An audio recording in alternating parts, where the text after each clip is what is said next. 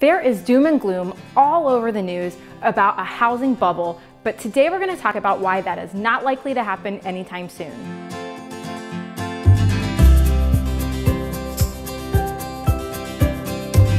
Since we've had rising prices over the last several years, this has led some to believe that we are in a housing bubble. Today we're going to talk about 3 reasons why I believe that is simply not the case. The first reason a housing bubble is unlikely to occur right now is housing supply. Last year, we saw across the country home values rise by approximately 15%.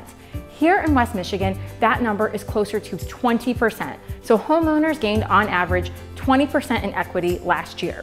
Even with this increase in home value, some buyers and sellers are still worried that this is not sustainable and that the market will correct and home values will depreciate. However, unlike the crash that happened in 2008, we have incredibly low housing inventory on the market. A balanced market is approximately 6 months of inventory. This means there are ample opportunities for both buyers and sellers. Here we are currently sitting in West Michigan at 2 weeks of inventory. So our inventory right now is lower than it's ever been. In comparison, in the years leading up to the 2008 crash, 2005 to 2007, inventory was sitting around 5 months and quickly increased to 11 months. Once they got to that 11-month inventory level, the home price appreciation simply did not make sense and was unsustainable. Again, now we are in a completely different situation. We have such low inventory that it would take a very long time for us to catch up.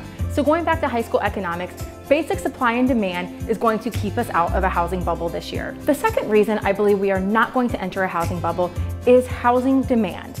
Let's look back at what's happening in the early 2000s. During that time, buyers were coming out of the woodwork and just buying up all the houses on the market. They were doing this without thinking financially about the impact of these purchases. And so with that, many buyers got themselves into financial trouble. Back then, the mortgage industry fed this frenzy. They were approving loans that never should have been approved. They were allowing people to put very little down, and they were approving people with not even marginal credit scores. They were approving people who truly were not qualified to buy a home. In contrast, today, however, we have much tighter lending standards, and this has helped to make sure that buyers that are purchasing in today's market are truly qualified and able to pay for the home that they are purchasing. The third reason we are not in a housing bubble is that homeowners have equity. Following the 2008 housing crash, there have been many economists, housing experts, data crunchers who have sought to figure out why did that happen? What led to that major downturn? One of the biggest contributing factors they found is a lack of equity during that time. As I already mentioned, buyers were buying homes with very little down, and they simply did not have any equity.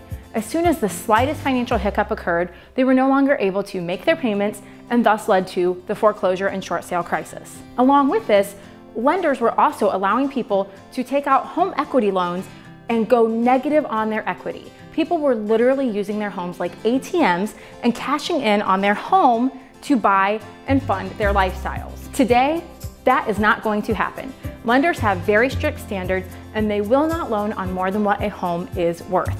Additionally, as we already talked about in the beginning of this video, home equity increased in our area 20% last year. The average homeowner, in fact, gained $55,000 in equity last year. So even if a buyer in today's market got into a situation where they were having financial issues, they could simply sell the home. Again, we have low inventory, so their home would be in high demand, and cash out their equity and not run into the foreclosure crisis we saw in 2008. This positive equity situation puts homeowners in a much better place than they were in 2008.